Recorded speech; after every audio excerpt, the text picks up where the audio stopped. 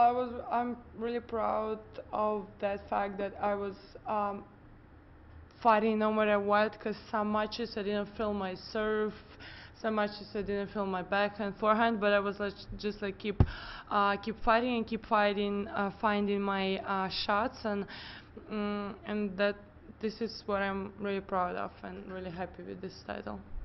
Every final it's really something special, and I would say finals is a different competitions, but I would say in Ostrava the level was much higher from myself, and there was like a little different tennis, but I really enjoy the final there because it was like long rallies, there was like really big fight, and like on the beginning. So in this match it's different tennis, and I'm also proud of some things on this match. So I just want to say that I'm happy with every final, and I cannot say that this final was like the best one, that final was like something in the middle. So every final is something big. So, and it's always different level, different style of the game in the final. So yeah, but this one was really nice and really I would say really fast game.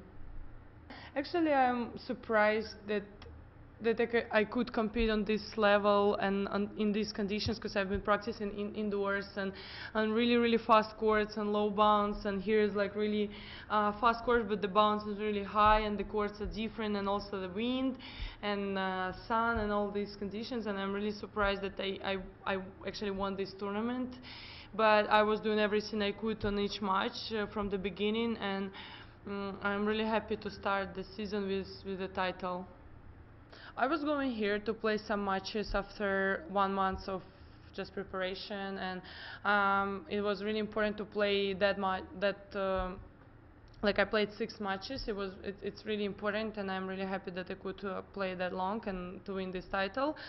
And I'm going to Australia. I'm confident with the only one thing, that I will do everything I can to win matches, and this is the only confidence I have right now. Yeah. Well, for now I will have, I think, few days off, and then we'll use all those 5 hours each day on the practicing, and yeah, I will just keep working and keep improving myself, and also uh, my coach asked my agents to rent the bike, so make sure I have a bike in the room to keep moving while I'm on the quarantine the first day, and also like 5 hours of practicing. It's also not 5 hours, it's a little less. It's not enough for me, and I think I will do bike all day long, all those 14 weeks.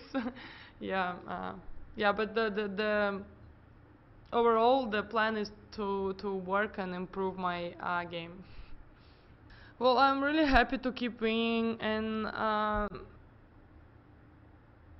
yeah, I'm really happy, and I will do everything I can to keep winning.